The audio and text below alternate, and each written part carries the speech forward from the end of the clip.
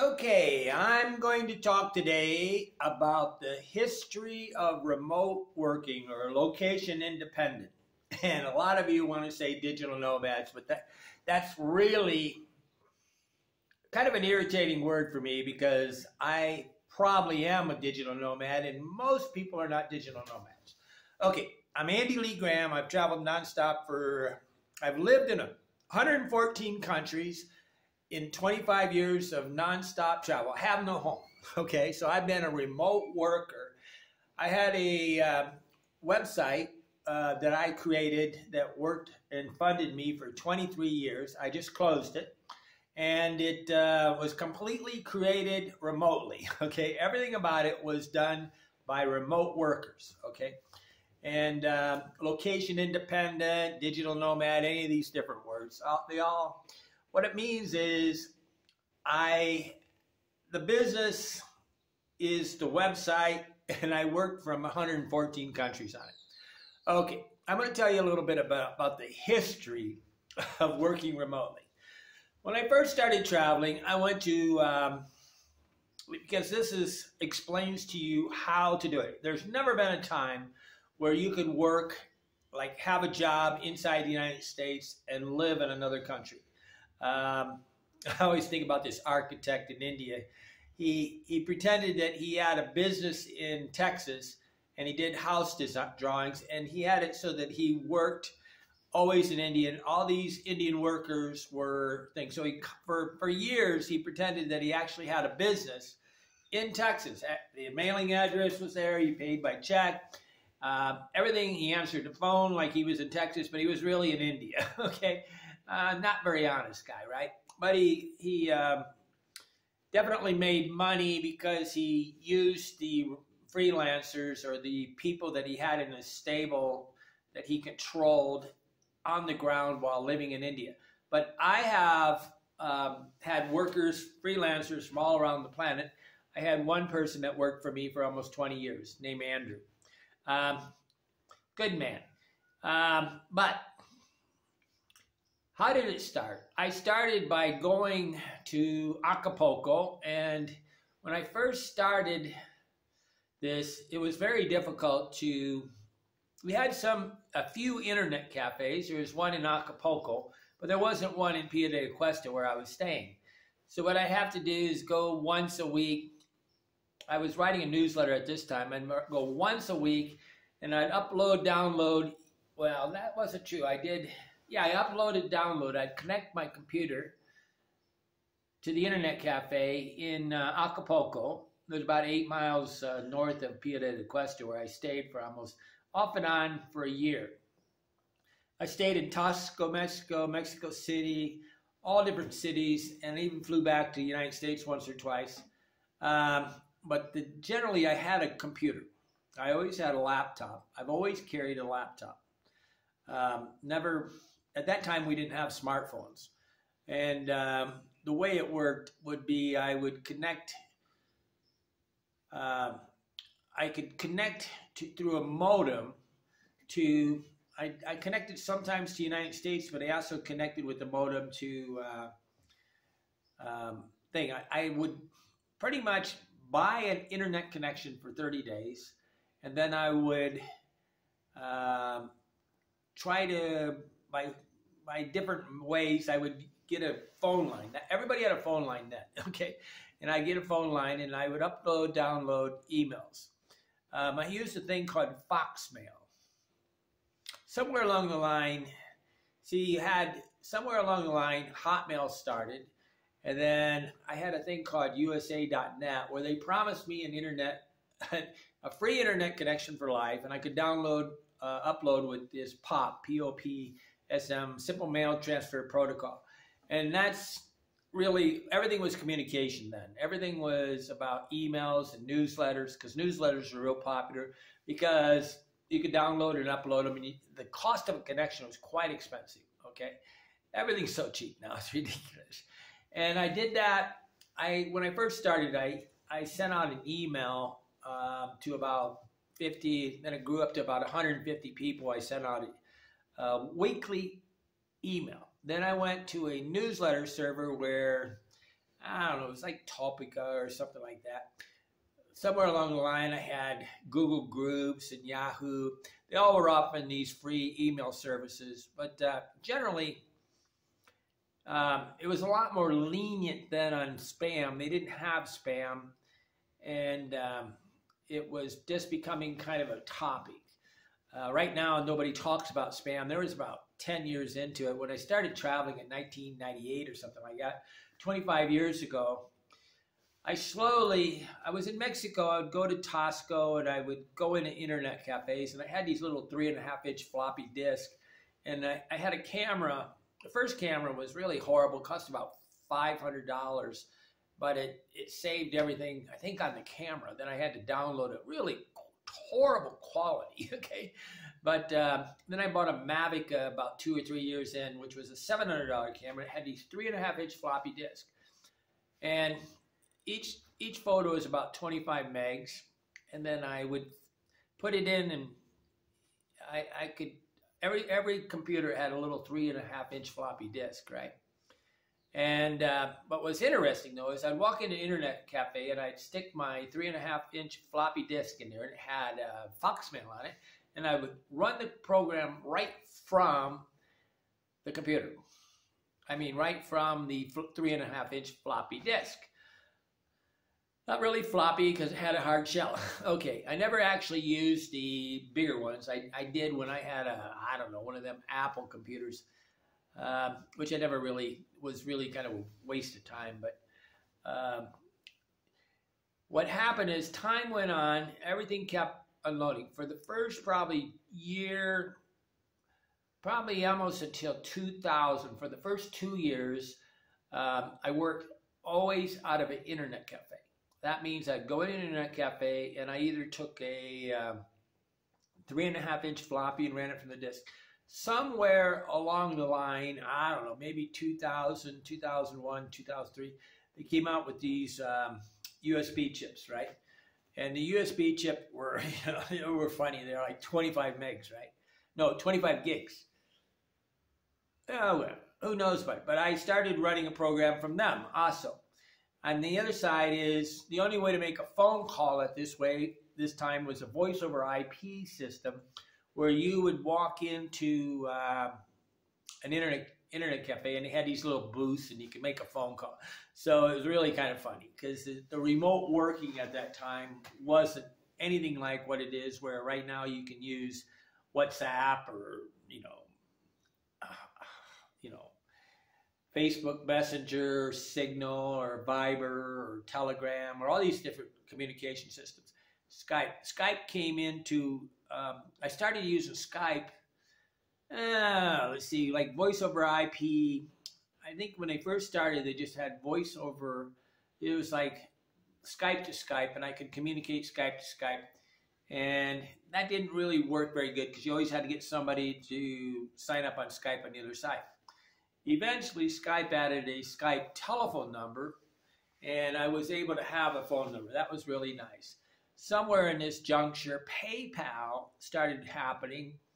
I was in business before Facebook and Yahoo, okay? And what happened is PayPal was a windfall because then I could start making money, okay? That means that somebody could send me money. So PayPal, I always remember calling up this friend of mine, a stockbroker, said, Keith, I said, PayPal, PayPal, PayPal, because it was quite obvious to me that you could make this was the turning point for remote workers, because before that, we didn't really have any way to make any money. We didn't have any way to process and take money that was trusted. You kept trying to I kept trying to have one of these, credit card processing thing, but yeah, you really needed to be in the United States, have a bank account, have a business, and have a business address, brick and mortar place, and I didn't have any of that stuff.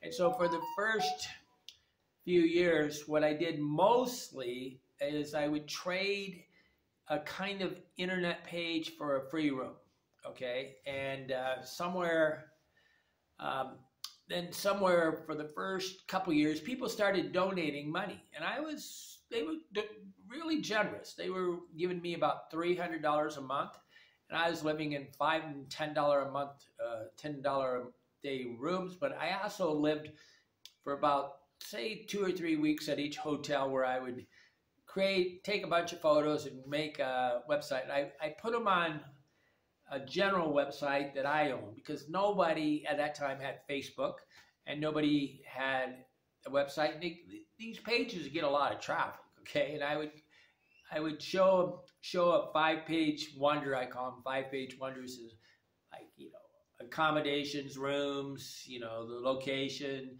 and it's like a brochure online. And I did this for a couple of years, and it was really easy to get a trade because everybody thought of this as a cutting edge thing. And it was real easy to make pages. This was mostly done in, I guess I used a Front Page, a program called Front Page. It was really a very good program because it could create a forum. A forum is a complicated thing on a website. And I lived, and then I was getting donations for about $300 a month. Somewhere along the line, Forbes.com made me one of the top 5 travel bloggers. And then I never got another donation. It was like they almost put me out of business.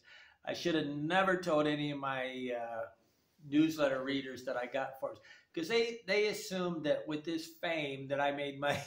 I almost went broke. Somewhere along, everything was funny, but I made a consolidator, error consolidator website, and I made some money for that for about a year. Somewhere, about 3 or 4 or 5 years into it, after I did all of Central and South America, really living cheap. I mean, less than $400 a month. The secret to being a remote worker, a digital nomad, is to keep the overhead low. And I lived in, I don't know, Ecuador on 50 cents a day for the hotel because they had a crash of the Sucre. And but I worked my way slowly, thinking I would do different things. I guess I tried to teach English one time in Arequipa, Peru, which was really just barely making enough money to pay my daily rent. Like I said, Forbes.com making me the top 5 travel blogger in Forbes, whatever that means. I guess I would say the world, but it didn't matter. I started getting top travel blogger. Was it travel blogger or travel newsletter? See, I wrote about 200 newsletters before they started out with the blog. And I guess in 2003, I do know that date, when I went to Iraq, they started the blog. So I was fumbling back and forth, and somewhere I was in Thailand, and they started Google AdSense. And I made $5 the first day that I had the website up. A guy named Steve Noten, which is an SEO person. He worked for TripAdvisor. He was very, very good. He showed me it. He paid me $75 a month to advertise on my website because that had 70,000 pages. But yeah, I had went all the way from there became a point, maybe about the time I made it to Panama, where Yahoo, I think, started. Yahoo was an online only system, and it was free, right? And you could only read your emails. You could, at that point, do a pop email. You could upload a download on Yahoo. And I would still upload, download, because the time it would take to upload, download all my emails was a lot cheaper. And it was about $5 an hour. No, yeah, $5 an hour to use the internet in an internet cafe. And that was that way for years. And so you only went in there and spent $5 or $3 or whatever you did. And then you upload, download your email onto your floppies. And then we went into USBs. I don't know exactly when USBs started, but when I got all the way to Chile and came up through, Argentina, somewhere through there, it became nebulous. But I flew to Europe, and then I flew to Thailand, and when I got to Thailand is when Google AdSense made me a rich man. Okay, so I went from having almost nothing for about 8 years earning, I don't know. Google AdSense was like a windfall. okay, and I had different ways of making money, whether it was trading pages, or I made this air consolidation website that was pretty good. It made me money for a couple years, maybe 200, 300 a month. But I was doing trades and I was scrambling every possible way. In 2000, when I was in Panama, is when I started hobotraveler.com. And I started that under the idea that it was perfect website for me. On hindsight, I had a traveler that I didn't get it that day. And if I would have had a traveler, I would have probably made, instead of having Hobo Traveler, I would have made thousands more, because the word hobo caused a lot of trouble. It always caused trouble. It was literally it was the perfect page, except because I was spending my whole time looking for how to earn money. So hobo was a person who went from place to place, but the people were so, they were so, how do you explain it? People are very, very simple, okay? The minute they heard the word hobo, they said, I'm not a hobo, okay? And it caused a lot of problems. And I wish I would have got the website A Traveler. It was available on one day, on January 1st, 2000, it was available. On January 2nd, it wasn't available.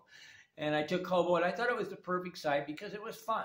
But it did supply me with money for 20 some years, probably 21 years up until COVID started. But when I connected, I was very good at SEO. And when I connected up the AdSense, I got up to the point where I was making about $2,000, $3,000 a month. This is when AdSense would pay you about 25 cents a click. And then they kept lowering it as Google became a bigger and bigger. I was with Google before they became a initial public offering. And I appreciate Google in a sense. Before they became a publicly traded company, they were really a nice company.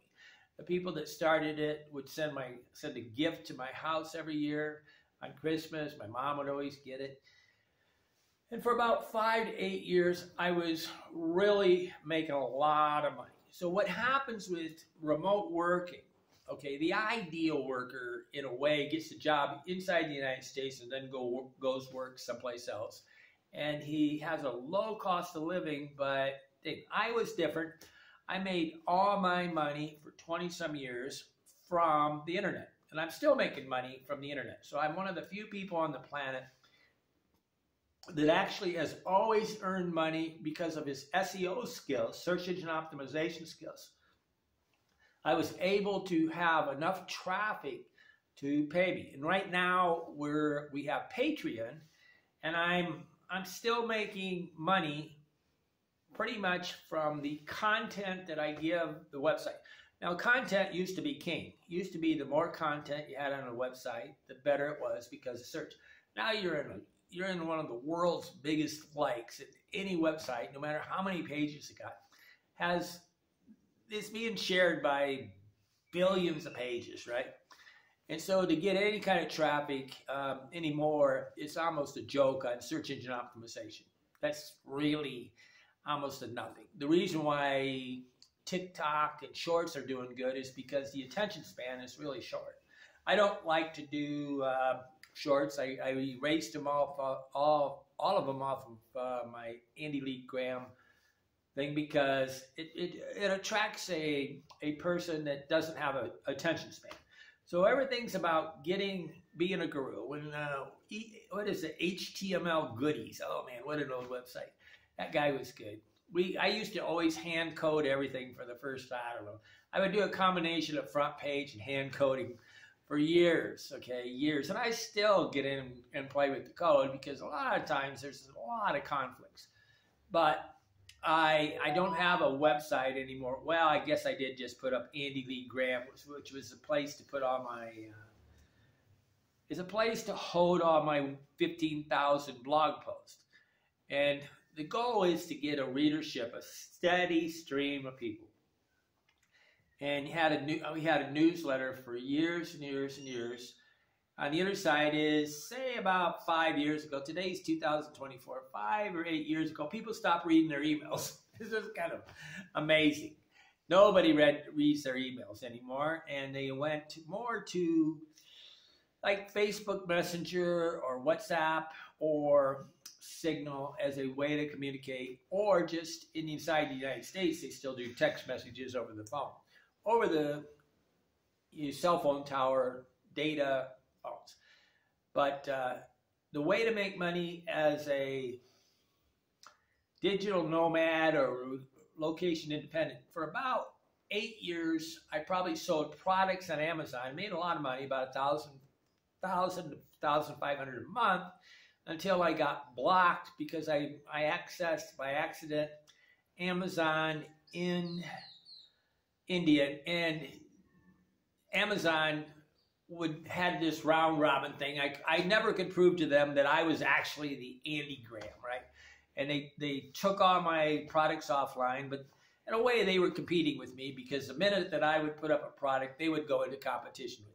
Another product, they'd go into competition. They had these companies that they own in China that they're not reputable. What they do is they use their website to figure out which products are sold, and then they got companies that are like interlocking directors that would do it. So I mean, I was selling so many secret pockets, I couldn't even possibly keep them in stock. And then 1 year later, China was competing with the exact almost same pocket at half the price.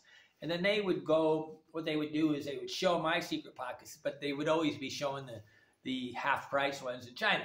Really common knowledge that what Amazon does is they try to figure out what products are sellable, and then they produce them themselves and compete against the seller on Amazon. Branding is tough, but I had about 20 products, and I did really good, and I had them made in, had some Amish women making these products, and they would package them up, and I put them fulfillment by Amazon, which was a good thing. On the other side is Amazon. I don't know, like I designed this vest and I sold it, and I was doing real good until I think they wanted to get rid of me because they left the products up to bring in the advertisement. I was sending all this traffic, all these videos, all this things to Amazon, and I couldn't sell it, and they used my tickle system to send it.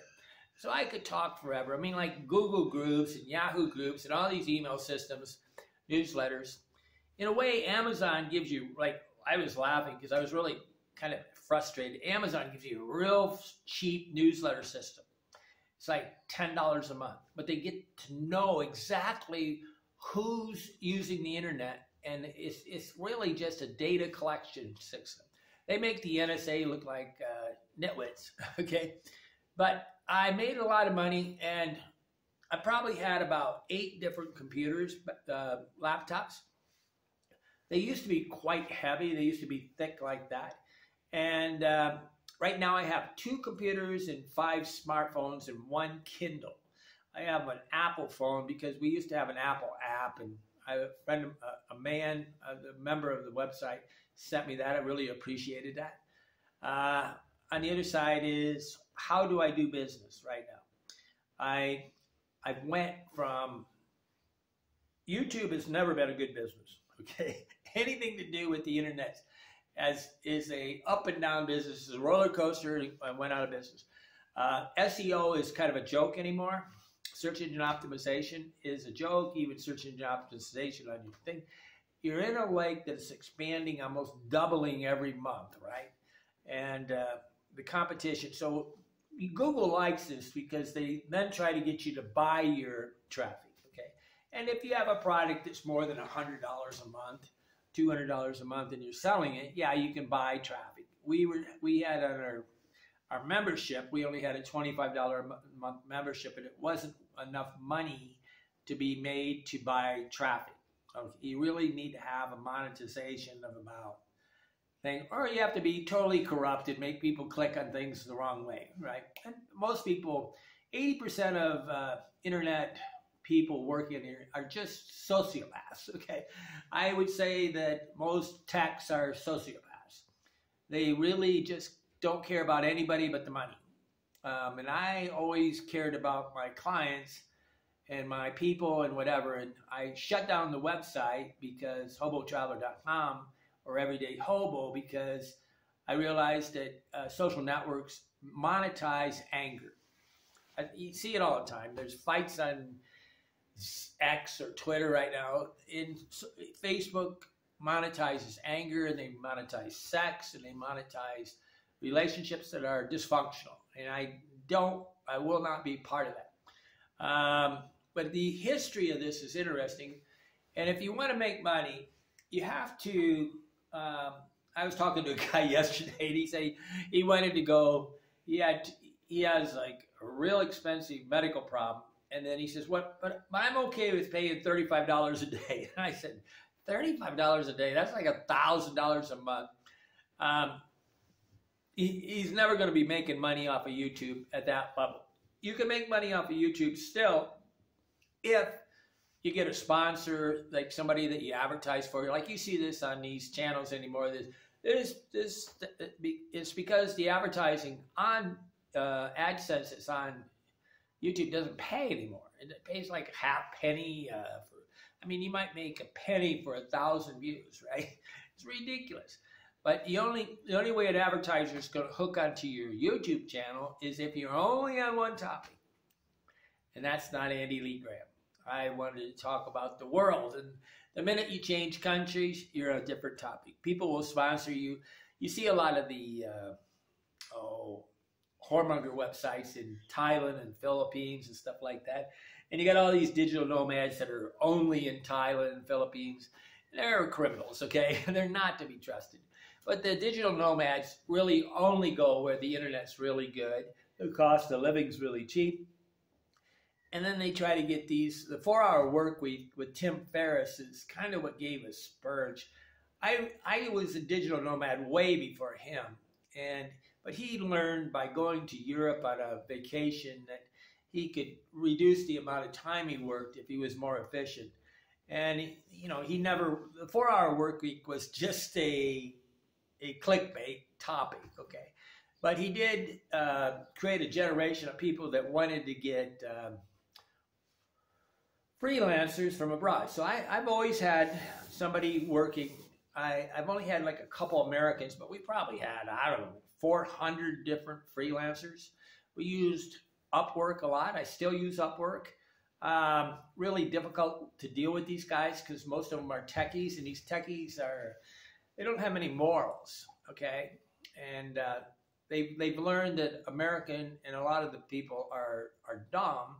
And Upwork tries to allow the Indian, Philippine, Ukraine workers and Russian and Eastern Europe people to, what they try to do is they try to get like 1/3 of American wages, even though their daily wage in Ukraine would only be, say, $20. They'll try to get a $50 job that only takes them an hour to do. And this is where they are doing. So they're always in gouge mode. They're not in residual work every day. I had gotten Andrew by going to India and being in Palm Beach and walking around the internet cafes and saying I need a PHP worker.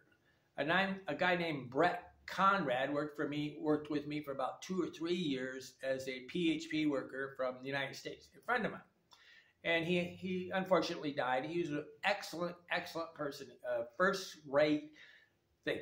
Most of India is, India and all these techies on Upwork, they're not very moral, okay? And they don't really care about people. All they care about is money. And that's pretty normal in any business, but it's really tough to deal with because the internet's all about tempting. You see these pop-up ads and all these things. I get on Forbes.com and there's so many pop-up ads. You can't get away from them. The pop-up ads is to get you to accidentally click on the wrong thing. Now they have native advertising, which is it looks like a article and you click on it and it's really an advertisement. Instagram, Facebook are full of native advertising. Everything, single thing you're clicking on looks like one of your best friends is writing you. Interesting stuff. But how to make money on the internet remotely. The ideal way is to be a graphics person. If you can be very, very good at graphics and you're artistic, you can pretty much write your ticket, I think, because graphics people, I've hired hundreds of them. Only one in, I don't know, 50 or 100 is actually any good at all, okay? But you can get a job working for a graphics company in America, and they need the artistic skills. Like, I probably could get a job as a thing. I don't want to go to that level. It's a lot of work to do great graphics. It takes a lot of skills and a lot of, study. But the ideal way would be to go to the United States or Canada or Europe or whatever, one of the 25 overdeveloped countries, and get a job working in a graphics company that does printing and stuff. And then work with them for about 6 months, a year, until they're using you in a way that they're good. And then you can go remotely. The problem with working remote is time zones, okay? I always remember Big Kevin in Sosua, Dominican Republic. I said, why don't you go live in Thailand? It's like full of women. And he goes, Andy, I want to watch football during the day. I don't want to watch it in the middle of the night.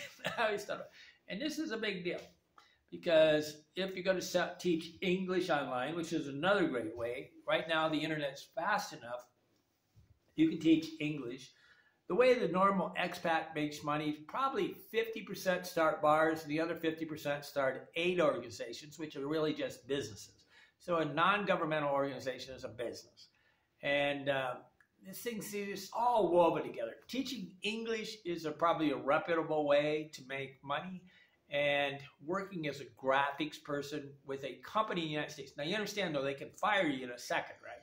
And they really should pay you about half of what they do there, because if they don't control you, you got to work out a relationship where they're paying you almost per graphic as opposed to time, because time, people don't work when they're working independently. Like Andrew, my partner, he always thought that he worked a lot, but he was really thinking about working, okay?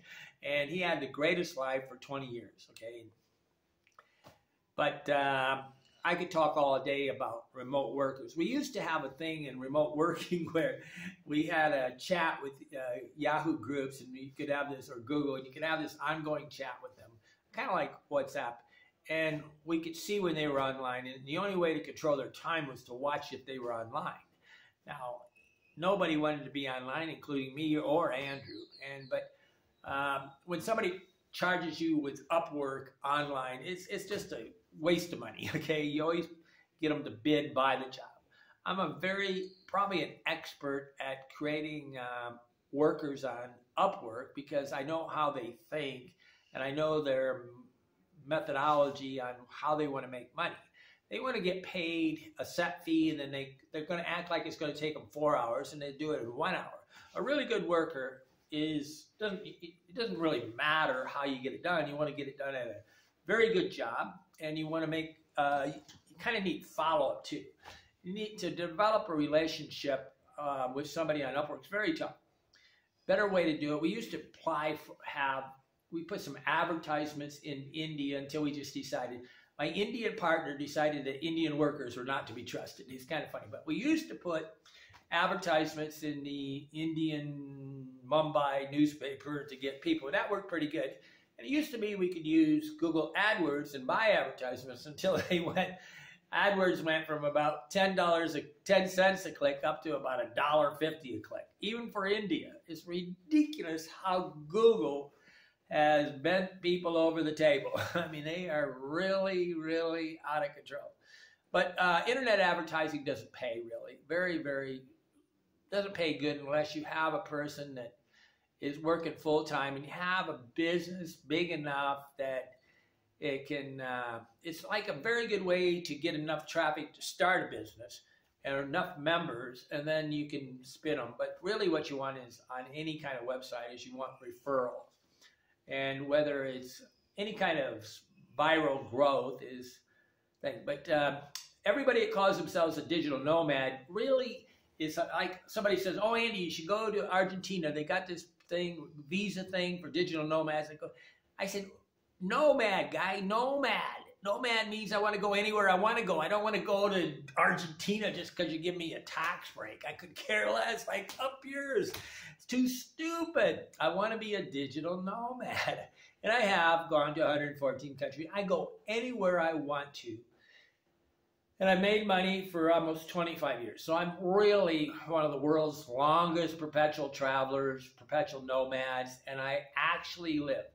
But the secret is that I've never had my ego involved where I had to, I don't know, do things that make people happy. I didn't try to live in hotels or, see, like a lot of these, like Gabriel, whatever, these guys will make a lot of money by lying about a hotel. So when a travel writer's talking, they're lying. Anybody that's a New York Times, they're all liars. They get free rooms in exchange for writing nice things about a thing. About the only critic I know that's maybe honest are food critics.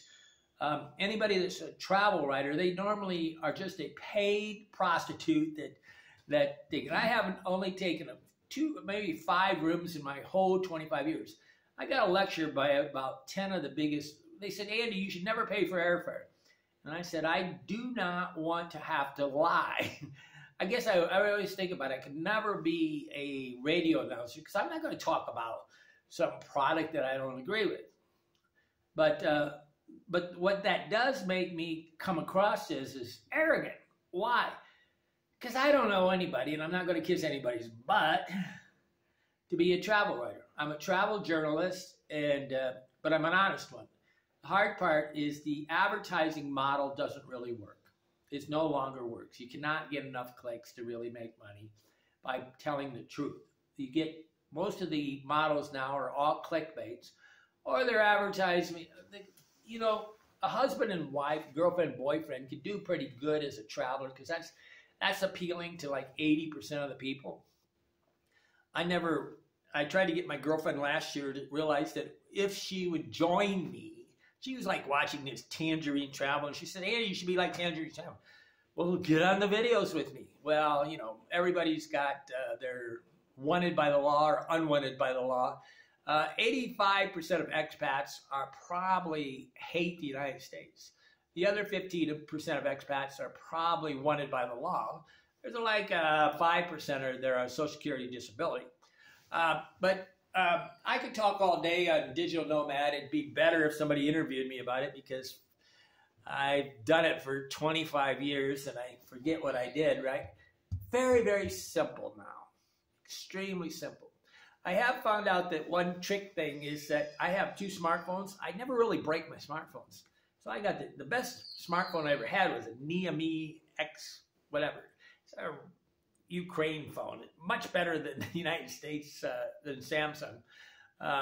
But Samsung's a good phone. Apple's for people that live in the United States. Apple's for people that live in the United States. Apple's for people that live in the United States. They're really not a global product. Okay. They are a very high status, and I was telling a guy yesterday, I says, if you want to get laid by a girl, tell them you got an Apple smartphone because going to 114 countries is about a 0. Traveling scares people. So the idea of going to 114 countries scares them 114 times. Okay, being a digital nomad is 99% of these guys are not nomadically traveling, and they're just using it as a moniker that sounds good. Working remote is probably, or location independent. I like that term.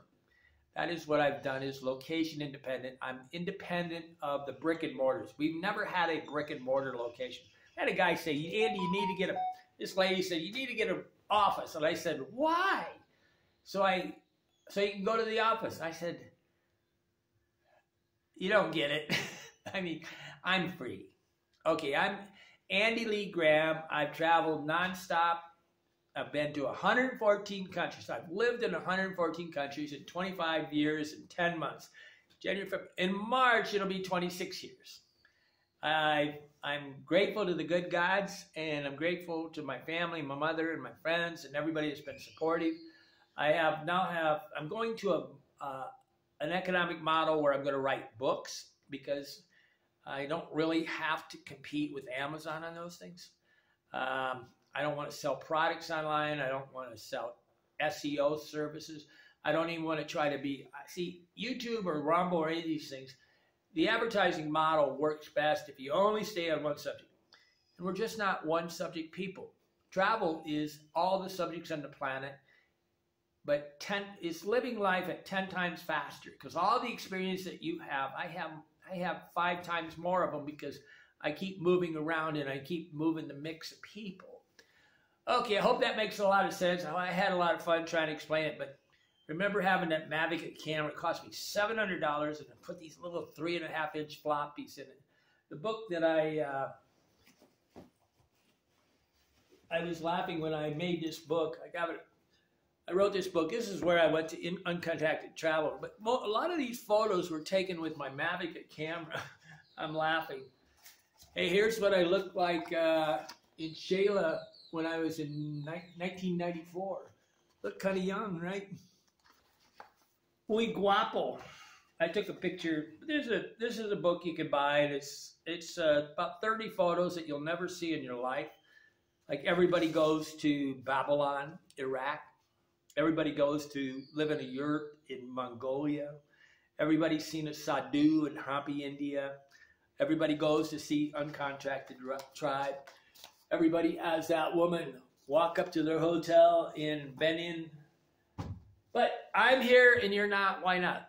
It's all about emotional management. Travel is not really a money problem. It's not an earning problem. It's about having the mental, physical, spiritual, emotional group under control. I'm calling myself the PhD of travel, because philosophy of Henry David travel. Henry David has the absolute perfect self-reliance way of looking at the world, and he is the best model on how to deal emotionally with society so that you don't get enmeshed and hooked. I mean, when somebody starts talking angry about the United States, I go, it's one of the best countries on the planet. I said, I love the passport. Anybody can become a millionaire there. Anybody is free. It's one of the least racist places on the planet. On the other side it's out of control with inflation, whatever. And it's mathematically going to become Spanish. Did you know that the American white Caucasians probably have about 1.7 kids? We're not even replacing the children we think. And the Mexicans are having, say, 2.5. Islamics are having 3. That means that mathematically the white population is going to disappear from the planet. I was telling this guy, Jeff, the other day, I says, I don't care how many people come across the border. Just open the border and make them all legal. Okay, this idea of having a country with no rule of law, where nobody has respect for the law, is what a third world country like Guatemala and Peru and Mexico, they all have. Nobody has respect for the law. Nobody obeys the law. Just look at them driving. That's how the United States is going to be in 5 or 10 years. Okay, bye-bye. Life is good.